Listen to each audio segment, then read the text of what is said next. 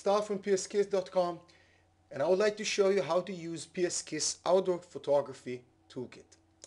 I prefer working in full screen mode with menu bar, so before I start I hit the F key once. This centers the image on a gray background with the ability to scroll or move it around later. So let's get started. The first filter in this tutorial will be Sky Boost.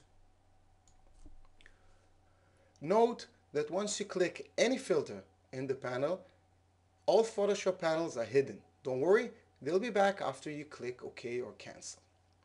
Sky Boost emphasizes sky color and contrast using a smart mask to keep all other colors unchanged. Use the Boost slider to increase sky contrast, just like that, and the Vivid slider to enrich its colors. Once you're happy with the result, click OK. Like any other filter in this panel, a new layer was created, so your original image is left unchanged. The next filter I want to show you is Sky Density. This one adds depth and detail to skies and uses the same masking techniques that makes sure only the sky colors are affected. Just drag the amount slider to set the intensity of this filter. Look how the sky becomes deeper. Again, you click OK, you get a new layer. Green. Green is the filter that gives the green colors a special treatment by letting you control brightness and contrast of greens while protecting all other colors. Let's move it around a bit.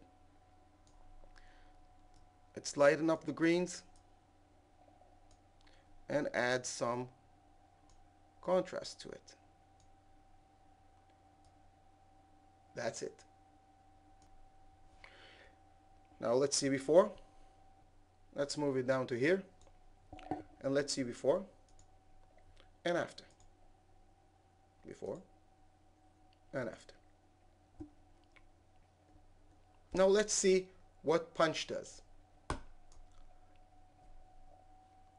Punch is designed to increase contrast and color contrast while you drag the level slider to the right. You can use the softness slider to soften the effect a bit and give it kind of a dreamy look. Let's move this around. Well, that's before and that's after. And this is punch. Next filter I want to show you is Balance.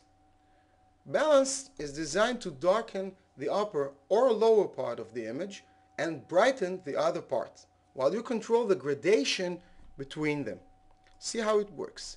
You drag the amount slider to the right, the upper part of the image becomes darker and the lower part becomes brighter. You can use the spread slider to set the gradation.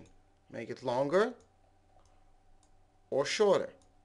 Use the flip button to reverse it, to darken the lower part and lighten the upper part.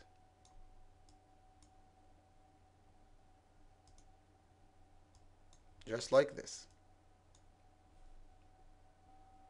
Next one will be Expose. Expose is a nice and very handy feature of this panel that allows you to increase exposure in 0.1 increments. In the camera you get it by thirds. Here you can get it by tenths of an f-stop. You drag to the right to make the exposure brighter. You drag to the left to make it darker. Once you're done, click OK, and then you get a layer, just like all filters in this panel. Next filter will be Clarity. Clarity is designed to increase local contrast to make your photo appear more detailed, or to decrease local contrast and make it look softer. You drag the slider to the right, you get a deeper image, You drag the slider to the left, you get a softer image.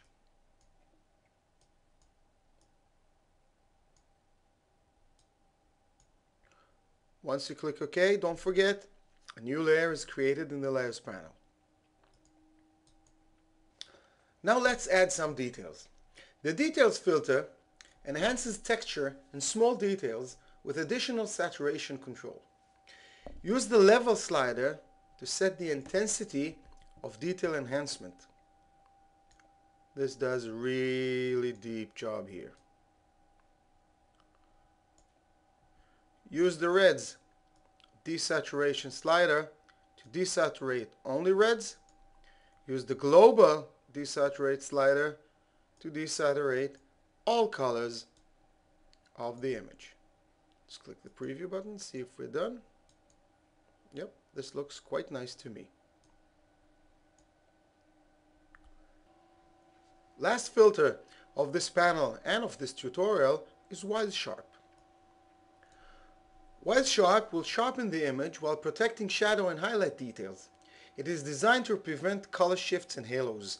The Amount slider sets the sharpening intensity and the Radius slider sets the width of the edge. This is kind of a small image, so you don't need a high radius, just about 1. And there you go.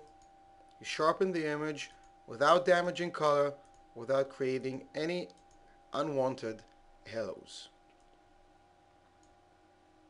Please remember that any filter can be applied on the original image, after any other filter in the panel, or on any pixel layer you have in your Photoshop document. That's all for this one.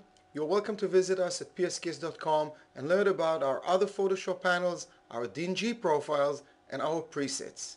Thank you for the time. Bye bye.